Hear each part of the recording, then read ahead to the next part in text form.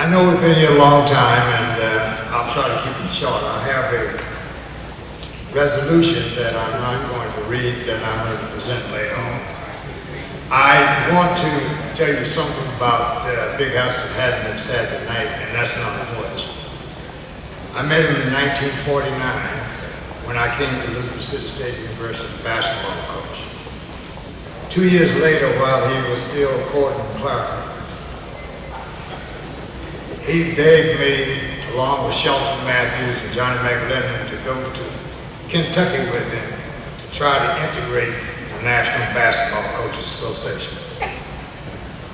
Most people don't know that, but we drove in separate cars. Big House, who was from Kentucky, found places for us to live because we could not stay in a hotel. It was at the Brown Hotel in Kentucky. Well, through his efforts, the guys that followed me, John Thompson, Tucker Smith, things like that, rose to be able to coach in Division I. Because Big House diplomatically pursued the efforts and established the first Black Coaches Association that was really never fully organized at that particular time, but paved the way for Afro-Americans to enter the Basketball Coaches Association. 2 weeks ago, I guess John just came up on the stage, but we were out in the lobby of the Millennium Hotel in St. Louis, and we were sort of reflecting. I'm just going to take a minute to tell you this because Big House is in good hands. And after he fucked John about his shoes, and John said he had to go change his shoes and put on some sneakers or something because his feet were hurting.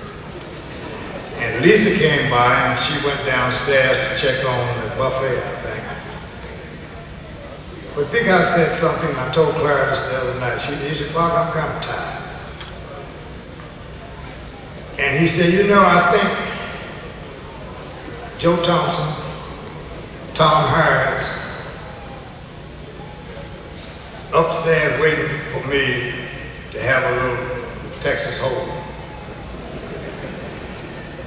And I said, "What's wrong? You feeling bad?" He said, no, but I just, you know, we're getting there. And as Clara knew, we talked for the last 2 or 3 years for hours, and sometimes I just put the phone down on because we talked about everything.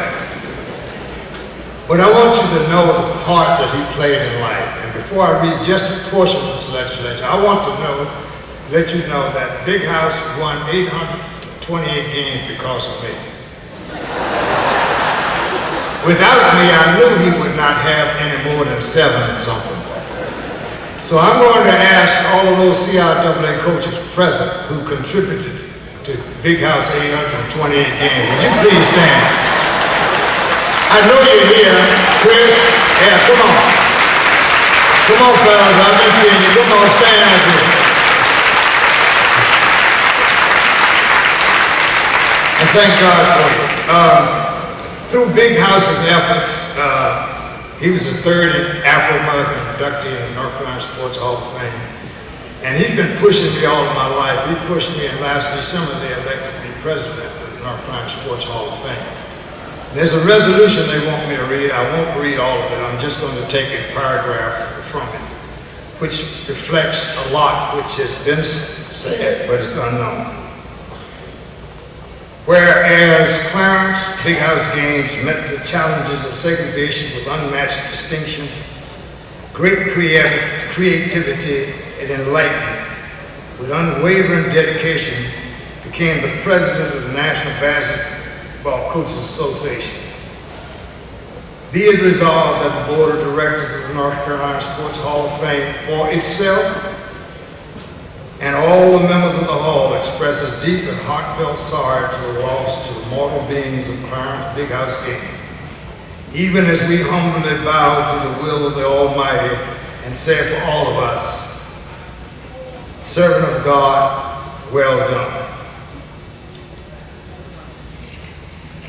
That which is contained in a full resolution will be presented to the family at some future time. We've got some other people, and I know you're tired, so I'm going to say thank you very much.